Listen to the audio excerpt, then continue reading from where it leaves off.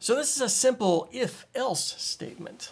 So a lot of times when we have a condition we want to test, we typically want something to happen whether it tests true or false. So if you've looked at the simple if statement video, you know that we had this little bit of code where we tested to see if a number was greater than 5. And of course, the way it's written right now, if it's not greater than 5, the program simply finishes. It doesn't tell us anything useful. So what I want to do is I want to add some information here. I want to add an else statement that says if the statement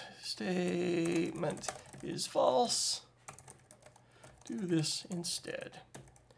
All right, and so I'm going to say else. Else is a great way to end programs. Else, colon, to say when a start block, and then print. And we can just simply say user number is not more than 5. That's a nice, simple, easy way to look at it. So now what's going to happen is when we run this, it'll check to see if the user number is greater than 5. If it's greater than 5, it's going to print more than 5. If it's anything other than greater than 5, so equal to 5 or less than 5, anything other than this, if this is false, then the else statement will always run. So watch, we'll put this in, enter a whole number, I put in a 10, I put in a 10, and I say 10, that's great. That's what's supposed to happen. So let's test it with another whole number. Let's put in 4. 4 is not more than 5. Awesome, right? So that's a simple if statement. If the condition is true, do this. If the condition is false, do that.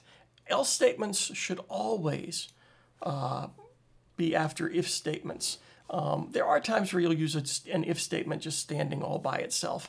But I really like else statements because else statements are a great way to deal with errors. An else statement says, if it's not true, I'm going to do this no matter what.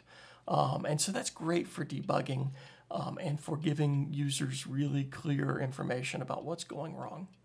All right, good luck.